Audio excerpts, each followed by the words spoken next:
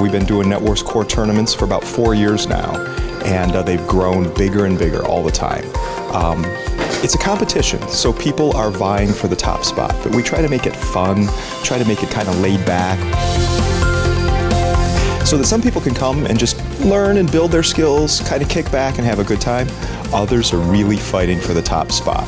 They're working hard, definitely challenging tasks here. It's fun, this is what we love to do. We love to hack stuff, Some of these people don't get a chance to do that back in maybe their normal day job, whereas they can come here, hack away, score points, free drinks and chips and have some fun, maybe win some prizes.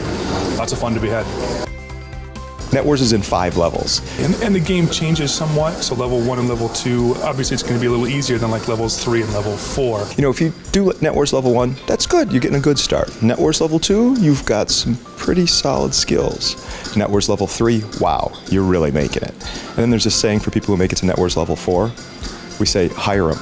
Right? Because they're really awesome.